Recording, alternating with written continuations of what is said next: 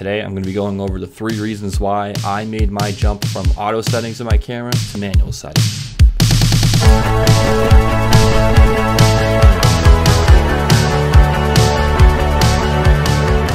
Welcome back everyone, my name is James from Be Viral and Be Remembered Productions, and today I'm going to be going over the 3 reasons why I made my jump from auto settings in my camera to manual settings.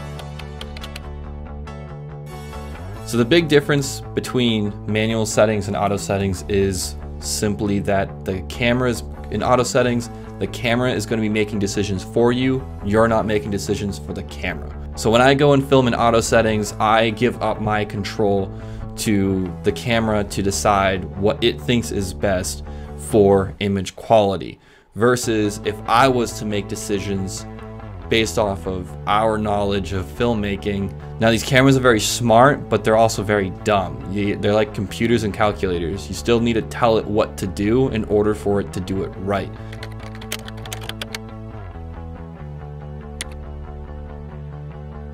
So reason number 1 that I made my jump was ISO. So my camera always wanted to shoot the ISO up as much as it can in order for everything in the screen to be bright. I hated this because ISO creates graininess or noise on your image and further decreases the quality of your image. Now you can fix some of this in post-editing with noise reduction, but you start to lose sharpness in your image. All your lines will start to kind of blur together in order to get rid of all of the noise.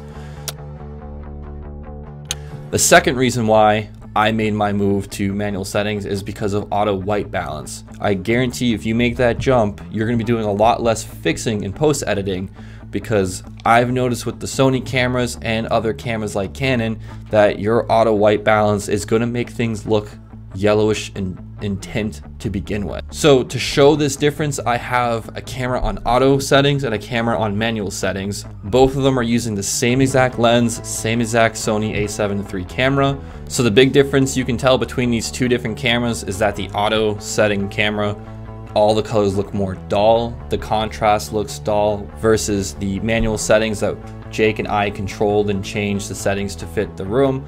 You have more contrast and the overall quality of the image is just better.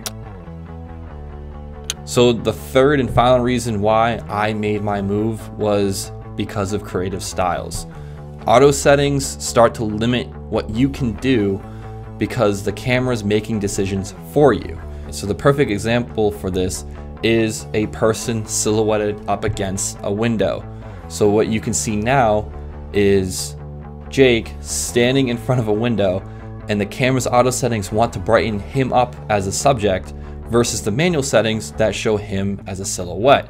This is a style in which the camera does not know, and why I like to use manual settings and why I suggest more people should learn to use manual settings, because you can create what you want in the image. And at Be Viral and Be Remembered Productions, we always use manual settings because the quality of our image matters most to us. If you enjoy these videos, hit the subscribe button, like this video, and also go to our social medias and follow us on Instagram and like us on Facebook.